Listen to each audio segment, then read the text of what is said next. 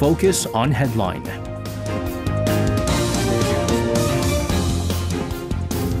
All right, let's take a look at what major issues are making the headlines today on Focus on Headline. For this, joining us in the studio, we have our Wednesday reporters in Handan and Yoon Guys, welcome back. Good evening. Good evening to you. For a change, we're going to start things off with some very positive news here. We did kind of briefly preview what was happening. This is, of course, in regards to South Korea trying to win a seat into the UN Security Council as a non-permanent member. The voting took place at the UN General Assembly at, I believe, around 11 p.m. Korea Standard Time. We were hoping for some good news. Well, we got the good news. South Korea finally winning that non-permanent seat in the UN Security Council, claiming membership after 11 years. This is the second time around. So, Tan, you're going to start us off. Give us the details of this good news. Sure. South Korea was elected as a non-permanent member of the UNSC for a 2-year term, gaining momentum to make a louder voice when addressing North Korea issues and other regional security challenges on the global stage. As the only candidate nation in Asia, Seoul was chosen in a vote at the UN General Assembly in New York, garnering 180 votes among 192 member states during the assembly. This marks Korea's return to the UN body in 11 years after last sitting on the council from 2013 to 14. And this also marks the third time for South Korea to serve as one of the 10 non-permanent UNSC members. It previously served in the seat during the 1996 to 1997 term.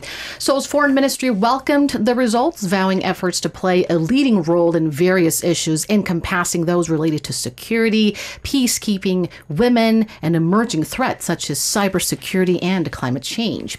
The ministry said that as a country directly involved in the Korean Peninsula issue, Korea will actively contribute to UNSC efforts to address the threat posed by North Korea's nuclear development. It added that South Korea has a strong commitment to joining UN efforts and maintaining international peace and security as a country that has achieved economic development and democratization through assistance from the UN and the global community.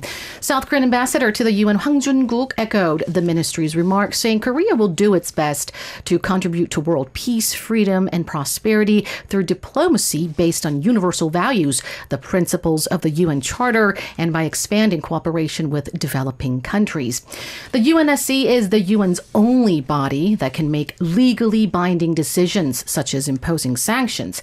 It consists of 5 permanent members, the US, China, Russia, France, and the UK, and 10 non-permanent members of 2-year terms.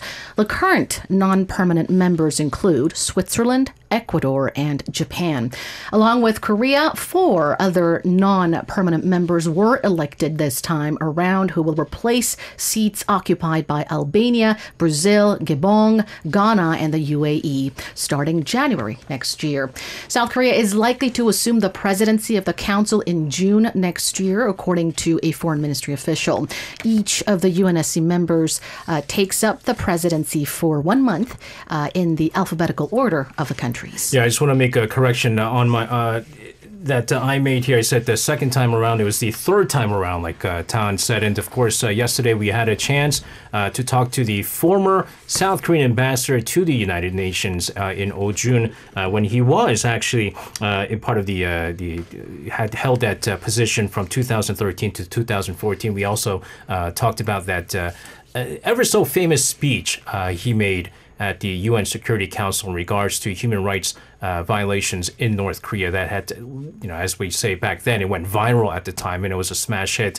And we were, I guess, lucky enough to have a chance to speak to him in yesterday's program. But nevertheless, this is certainly very good news. And I think it's rightfully so that South Korea does get the non-permanent membership into the new UN Security Council, as North Korea issue is, that is one of the bigger issues right now at this time. And so we're going to talk about what kind of significance this holds for South Korea and some of the changes that we can expect with South Korea now having the membership? Haejung, you have more on this. Well, for starters, Korea becoming a non-permanent member will give a further boost to the trilateral efforts of Korea, the U.S., and Japan to respond to North Korea's nuclear and missile provocations. And as Korea has seized the opportunity to take a leading role in the Security Council, some say it is the best opportunity to carry out value diplomacy emphasized by the current Yoon administration. One of the greatest benefits of being a member of the Security Council is the ability to participate in all meetings of the Council, including formal meetings, consultations, and supplementary informal discussions, and to have their voices actively heard in the process of crafting the Council's substantive outcomes, such as resolutions. And most importantly, starting next year, Korea will be able to take the lead in drafting resolutions and presidential statements regarding the Korean Peninsula, and we will be able to clearly emphasize the illegality of North Korea's armed provocations. Previously, as Korea was not a member of the Security Council, it has only participated in meetings on North Korean provocations as a stakeholder. As a stakeholder, South Korea has been limited to participating in only a few public meetings, such as the debate. And during the campaign for a non-permanent seat, Seoul presented pledges centered around peacekeeping operations, contribution to women and peace and security, cybersecurity contributions, and efforts in tackling climate change, as Town mentioned for us. And while fulfilling these pledges, the government is expected to emphasize key principles such as freedom, human rights, and the rule of law. Now, we've talked about, again, I mean, it is great news that South Korea is now, once again, for the first time in 11 years, a member of the non-permanent member of the UNSC and so forth. But we talk about all these UNSC resolutions that get talked about and eventually get vetoed. All of the ones that get vetoed by China and Russia, these are all ones that are, of course, in regards to North Korea. I believe in recent... was it a year ago, I think, or a year ago, I believe it was, they tried to slap Russia with some UNSC resolution, but of course China, they have the veto power in regards to this. So it is unfortunate that some of these resolutions don't go through, but still, South Korea being part of this and being part of all these discussions that take place at the UNSC, it is very notable here. And speaking of North Korea, amid growing calls to further beef up U.S. deterrence to protect South Korea from intensifying North Korea threats, we have Seoul and Washington having agreed to expand the scope of intelligence about North Korean missile launches that they share in near real time. And they plan to do so using space-based early warning system is what they're saying. Tan, you're going to tell us more about this. Right. The Space Command of United States Forces Korea, or USFK, will be tasked with sharing information from the U.S. military's reconnaissance satellites with South Korea and Japan to heighten missile defense cooperation against the unprecedented levels of missile threat from North Korea. A USFK spokesperson told Radio Free Asia that the U.S. Space Forces Korea, known as Space Force Corps within the U.S. military, will be charged with operating a shared early warning system, or SEWS. The warning system is based on space-based infrared detection technology mounted on advanced U.S. military spy satellites. The space-based infrared system, or SBIRS, designed to detect missiles, is the backbone of the U.S. early warning system. SBIRS satellites are calibrated to spot the intense infrared signatures generated by the fiery plumes of boosting missile stages of all ranges, allowing for the prompt detection of launches tens of seconds after engine ignition. SBIRS is instrumental for the U.S. in understanding and assessing the use of missiles in testing, exercises, and war worldwide. The system-derived data has been critical to Washington's own situational awareness efforts in Europe in the past year. But due to cost and complexity, and also fears over North Korea's enhancing levels of cyber hacking, the SBIRS had not been shared with South Korea and Japan in the past. The two countries, both of whom relied entirely on land and sea sea-based radars, supplemented just by other limited forms of collection, which wasn't, of course, enough to track and detect missiles launched near their territories. While both countries are yet to deploy new military reconnaissance satellites, and neither plans to employ a persistent space-based missile warning capability, and so official sharing of the SBIRS system is expected to bolster Allied reassurance and potentially mitigate incentives for North Korea to probe the limitations of missile warning capabilities in South Korea and Japan. And it'll, of course, also meaningfully increase the security of both South Korea and Japan while strengthening their trilateral cooperation with the U.S. This move comes as the defense chiefs of Seoul, Washington, and Tokyo make bolder moves to enhance trilateral security ties.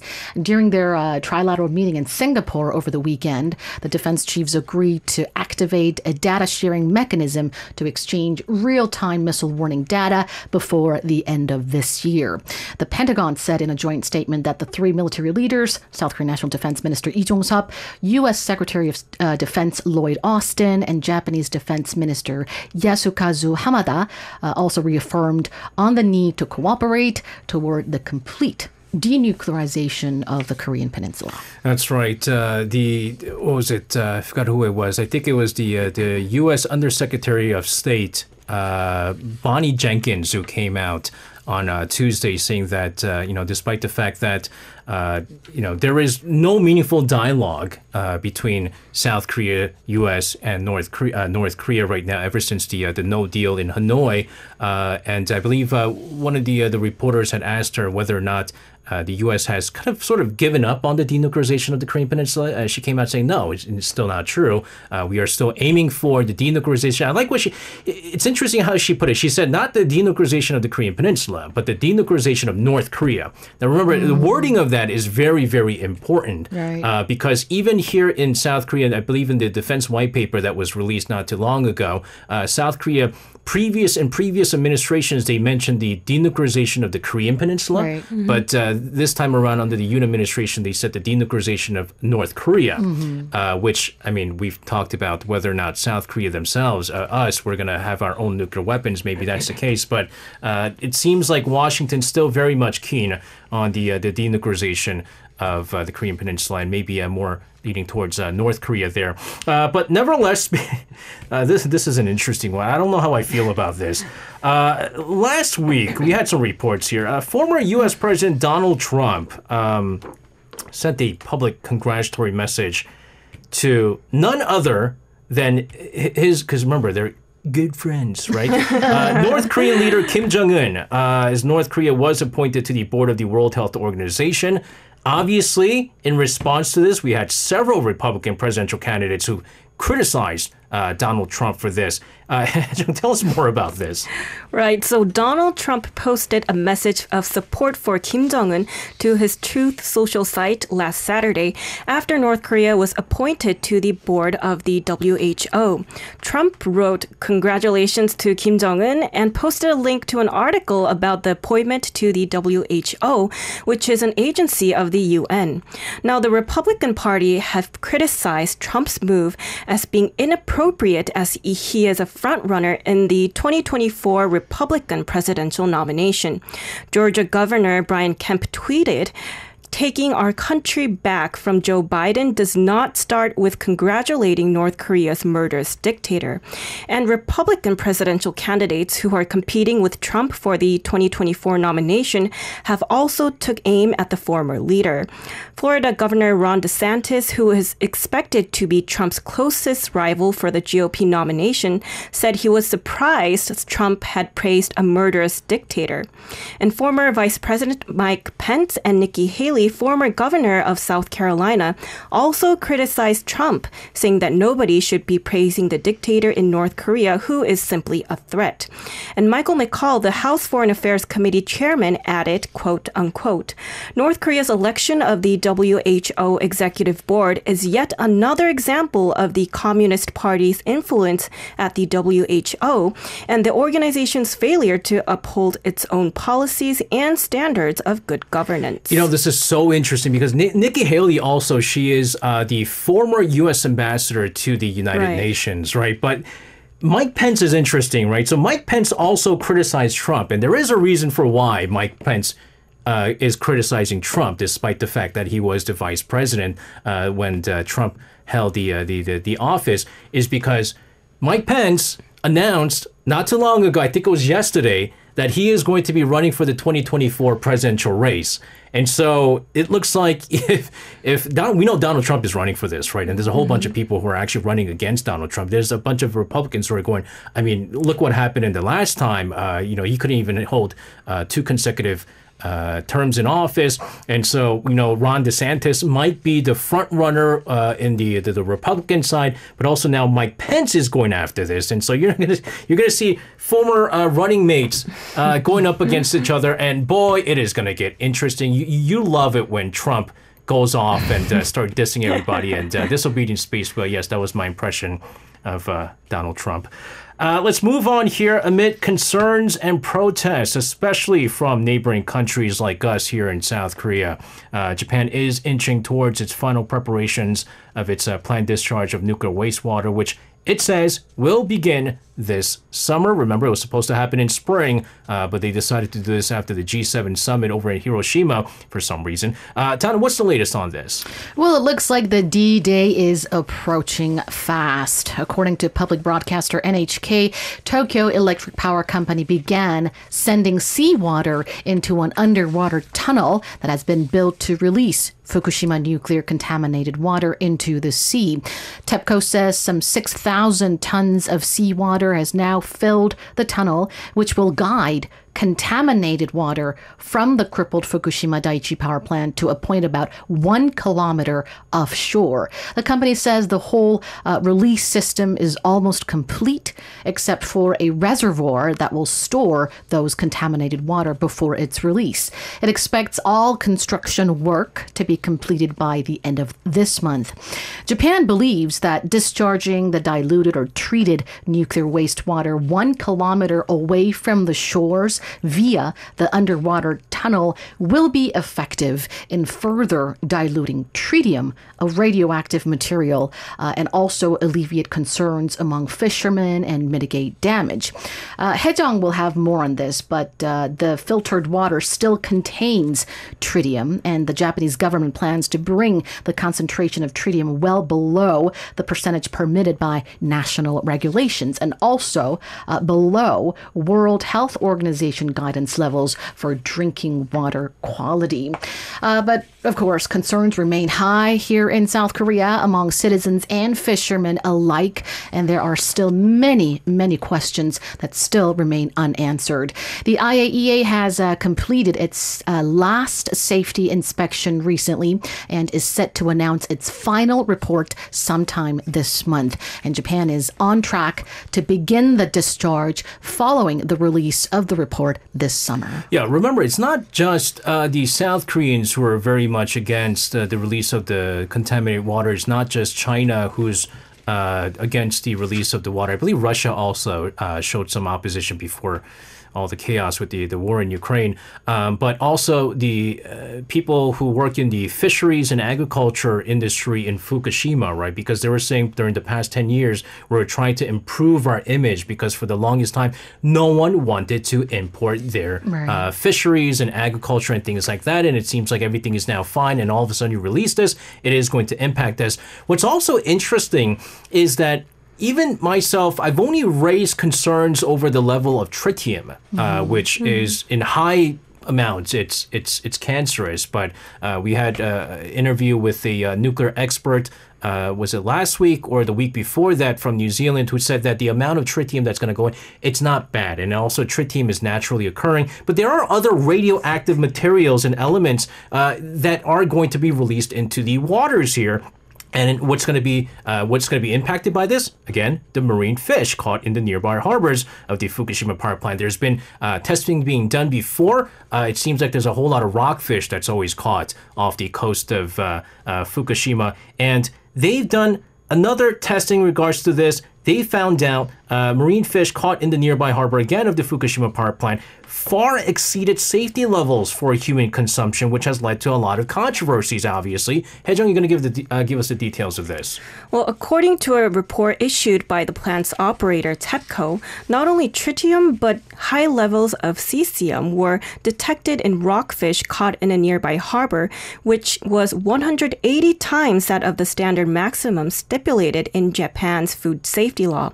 And according to the data, the sampled rockfish contains the radioactive element cesium with a content of 1,800 becquerels per kilogram. So for those who are not familiar, becquerel is the unit of radioactivity, 1 becquerel being 1 disintegration per second. Now, Japan's current limit of radioactive cesium in general food is set at 100 becquerels per kilogram. Now, previously in April, 1,200 becquerels of cesium were detected in a rock trout, which is another type of fish, caught in the same area. And TEPCO explained that the location where the sampled fish was caught is at the port area of units 1 to 4 of the Fukushima nuclear power plant, where a breakwater is built and nuclear wastewater with a high concentration of radioactive substances flows in. And they have said it will set up multiple protective nets to prevent fish from swimming out of the harbor. But even in Japan, people are worried because even if the movement of the contaminated fish is blocked, it's virtually impossible to stop the movement of seawater. But TEPCO has not yet come up with any concrete measures. Yeah, I remember it was, I mean, every year they do testing for the fish off the coast of Fukushima. And I remember, I think it was about, I want to say 4 years ago, this was before COVID, they caught, again, rockfish off the coast, but it was like far, very far from the coast of Fukushima, and they found out that there was, again, high levels of cesium, and it was levels that far exceeded what was acceptable. And so even that, right, it's not even just like near the coast of Fukushima, and next thing you know, I don't know if anyone's seen Simpsons, the three-eyed fish, Blinky, we're going to start seeing that, and that it's concerning. But now what's also happening is if things are already expensive, price of sea salt is hiking rapidly because now people are going to stockpile sea salt before contaminated water is obviously released. So is this true, and what did the government have to say in regards to this? Well, the Ministry of Oceans and Fisheries refuted such claims, saying that it is difficult to say there has been any stockpiling as the sea salt sales has actually decreased. They explained that prices of sea salt has risen as the production of sea salt decreased during rainy days and as producers have adjusted their shipments ahead of the rainy season. The ministry also added that they are planning to step up radiation testing at sea salt production sites amid growing concerns over the safety of domestic sea salt. Yeah, probably what's going to happen is that, again, I've mentioned this before, but one of my favorite anjus, right, something you eat while you're drinking, is raw fish. I love it almost every weekend. And so what happens usually is if you buy fish that are naturally caught from the ocean, it's more expensive. Right. Mm-hmm. We call it chayansan, right? Right from and then there's farmed, which is cheaper. Now they're saying that it's going to be the other way around, where more and more people are going to seek farmed fish, which, by the way, just because it's straight from the ocean doesn't mean it's necessarily more tastier or anything like that. But we're going to see an increase in prices in the farmed fish is what they're saying at this time. And so there's going to be big concerns because already, the first thing people do when they go to these fish markets is to see where the fish are caught. And now soon enough, of course, there's a lot of people that don't buy any fish from Japan, but now they're saying also anything from the East Coast and the East Sea, from let's say Gangneung area and Busan area, they're saying even Jeju, they're probably not going to buy it. So it's going to impact all of us. And speaking of which, I mean, again, nearly everyone here in South Korea very concerned about the discharge here and vehemently in opposition of all this. But we have to understand that, again, the people who are most worried are the people in the fishing industry, right? And so as Japan inches closer to the discharge, we have various fishermen's associations here in South Korea who are moving quickly to mitigate the impact. So tell us more about this. Well, the Korea Federation of Advanced Fisheries appealed to the public that Korea's fish fisheries products are safe, and so the country should refrain from stirring excessive fear over the consequences of Japan's discharge of nuclear wastewater. In a statement issued on Tuesday, members of the Federation stressed that no fishermen should be forced to leave the industry and lose their jobs due to excessive concerns during unprecedentedly difficult times, exacerbated by soaring oil prices and shortage of output in the fishing industry. They said that they share concerns and worries with the people in Korea, but they urged the country to not let concerns escalate into excessive fears over the safety of local fisheries products. They asked to have a keen eye that can discern what's fake news and what's not, and help mitigate the impact on the local fishing industry by maintaining a calm and rational stance on the matter. The Federation promised to respond to the planned discharge based on science and keep providing safe seafood to the people. Meanwhile, Korea's another nationwide union of local fishermen took things to a different level, taking legal action as they strive to mitigate damage. The Korea Coastal Fishermen's Association, the largest organization in Korea with more than 15,000 members nationwide, filed a complaint against Seoul National University professor of nuclear engineering Seo Gyun-yeol, who has long been voicing strong opposition to the release of contaminated water in Fukushima, Japan. The association submitted a complaint against Professor Seo to the Taean police station in Chungcheongnam-do province last week for charges including defamation. Professor Seo voiced negative opinions about the discharge of contaminated water through various media, saying that it takes only 5 to 7 months for the radioactive water to flow into the East Sea, and asserting that if the treated water is clean, Japan wouldn't have to throw them away and instead use it for industrial or agricultural purposes, which proves that the water is radioactive and harmful. The association argued that it is a matter of livelihood for them, but Seo continues to stir up people's anxiety without proper scientific grounds. It went on to say that they now face a situation where their life depends on unverified remarks made by some experts, and that those remarks will make people more anxious about eating local seafood, which will bring immeasurable losses to local fishermen. The Ministry of Oceans and Fisheries also echoed the association's claims, urging Professor Seo not to spread one-sided argument. Well, you know what's interesting is actually Professor Seo joined us in our program really? a few months ago, and I do remember what he said. It said 5 to 7 months, but you have to understand what he said. He said there's the deep water contamination, and then there's the surface water contamination. The deep water contamination is not so much of a worry for the short term because that takes longer, and also the way that, according to Professor Seo, right? But it's the surface water that's the big concern, and it's the surface water where the vast majority of the fish that we take in comes from the surface water area, not the deep ocean. And so he was saying that the surface water is going to enter into the EC sometime around like 5 to 7 months. Is exactly what you just said, Tan, was the big concern. And so at the time, it did seem like he wasn't just kind of like, estimating this or something. I believe he had like a model in place, and he said this is, under a simulated model that he had conducted and so forth. So, we can't say for sure whether or not he's basing this on, something that he just made up or anything like that. But again, here in Korea now, we did have an interview, which I thought was quite interesting, and interesting that we're talking about him now and this whole complaint that's being made to him. Nevertheless, we'll keep a close tab on this, and it is going to be, again, the release is going to come soon.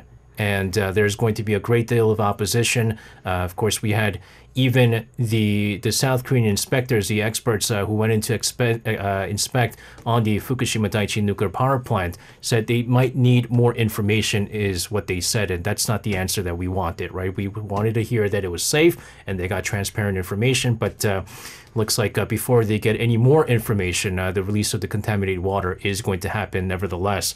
Let's move on, talk about the economy. The World Bank on Tuesday revised its outlook for the global economy this year, warning of sluggish growth in 2023. Though the report released from the bank did not mention the outlook for South Korea specifically, it did show where the world economy is headed. So, Haejung, you have the numbers here. Right. So the World Bank's global economic growth forecast has increased since January, but growth over the rest of 2023 is set to slow substantially as it is weighed down by the lagged and ongoing effects of monetary tightening and more restrictive credit conditions as well as the war in Ukraine. The World Bank projected that global growth would slow to 2.1% this year from 3.1% in 2022. That is slightly stronger than its forecast of 1.7% in January, but in 2024 the number is now expected to rise to 2.4%. And the World Bank sees widespread slowdowns in advanced economies as well. The growth in advanced economies, including the U.S., is expected to slow to 0.7% this year from 2.6% last year, and growth was forecast to reach 1.2% in 2024. The bank also expects the economies of East Asia and the Pacific, Europe, and Central Asia to improve this year as China gains momentum in its recovery and growth prospects improve in some of the largest economies. However, growth is expected to slow in other regions, particularly in Latin America and the Caribbean, the Middle East, and North Africa. And the bank's report warned that emerging market and developing economies, or EMDEs, are facing greater risk of financial crises as a result of rising rates. The sharp rate hike in the U.S. was also pointed out as a significant challenge to EMDEs. The higher interest rates make it more expensive for developing countries to service their loan payments. They also emphasized global cooperation to accelerate the transition to clean energy, mitigate climate change, and provide debt relief to countries in debt distress. And at the national level, the implementation of credible policies to contain inflation and ensure macroeconomic and financial stability are essential as well. All right, guys, we're going to move now on to the latest in the war in Ukraine because thousands are evacuating from risk of flooding following a major dam collapse in the Russian-held Kherson region. It is still not clear what caused the dam to collapse because Russia and Ukraine, they're sort of kind of blaming each other. Even Washington came out recently saying that we don't have any information as to who's really responsible for this. So they're not saying anything. Tan, you have the latest on this. Right. Around 40,000 people are at risk and need to be evacuated, according to Deputy Prosecutor General Victoria Litvinova. 17,000 people in Ukraine-controlled territory west of the Dnipro River and 25,000 on the Russian-controlled east. Interior Minister Igor Klimenko said about 1,000 people had been evacuated so far, and 24 settlements had been flooded.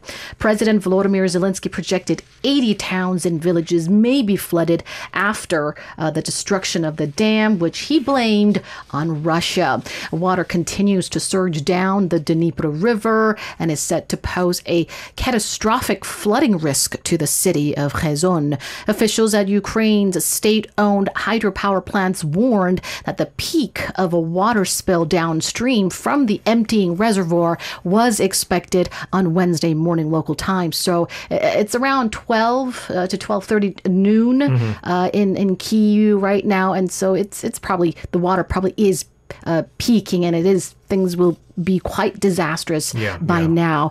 It said this would be followed by a period of stabilization, though, with the water expected to rapidly recede in 4 to 5 days. But there are major concerns about the Zaporizhia nuclear power plant, Europe's largest, which uses the reservoir water for cooling. The IAEA, however, reassured that the situation there is set to be under control and there is no immediate nuclear safety risk for the plant. It's not yet clear what caused the breach in the dam in the early hours of Tuesday, but Ukraine's military intelligence has accused Russia of deliberately blowing it up. According to BBC as well as The Guardian, this seems quite plausible as Moscow may have feared that Ukrainian forces would use the road over the dam to advance into Russian-held territory as part of their counter-offensive. For Russia, anxious to defend the conquered territory in southern Ukraine, the dam has presented an obvious problem. Yeah, one of the things that I believe President Zelensky said was that, the dam was in the control of Russia, and the way that it's broken, it's only could have been done inside and not from the outside, which is what it is. But again, we're still not sure what actually happened. We'll hopefully get information on that. Finally, finishing things off here today, a bipartisan Korea caucus. This has been launched by the U.S. Senate.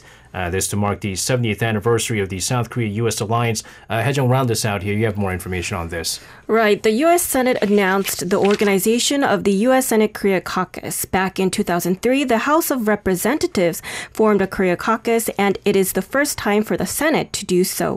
Democrat Senator Jon Ossoff announced today the formation of the U.S. Senate Korean Caucus, which includes Democrat Senators Brian Schatz, Todd Young, and Republican Senator Dan Sullivan, who have gathered to strengthen the U.S. alliance with Korea and to advance the two countries' relationship on a bipartisan basis. Senator Jon Ossoff mentioned that he has traveled to South Korea twice, which gave him a chance to lead the advancement of the U.S.-South Korea relations. He has brought together Democrats and Republicans, and he is the U.S. Senator of Georgia, which is home to a dedicated Hyundai electric vehicle plant and battery factories for SK and LG. The senators have also added that although there are growing threats from China and North Korea, the U.S.-South Korea relationship is secure and strong, and the Korean caucus will develop strategies to promote mutual security, stabilize the Indo-Pacific region, and that South Korea is one of America's most important allies which share democratic values. Republican Senator Dan Sullivan added that he looks forward to working to build an even stronger and more patriotic relationship with Korea, celebrating the 70th anniversary of the ROK-US alliance. All right, there you have it, guys. As always, thank you very much for your reports today. Have a safe one, and we'll see you guys again. Thank you. Thank you. You can listen to Korea Now with me, SJ Lee, by downloading the Arirang radio application, or tune in online by visiting www.arirangradio.com. So make sure you tune in Mondays through Fridays, 6 p.m. to 8 p.m. Korea time.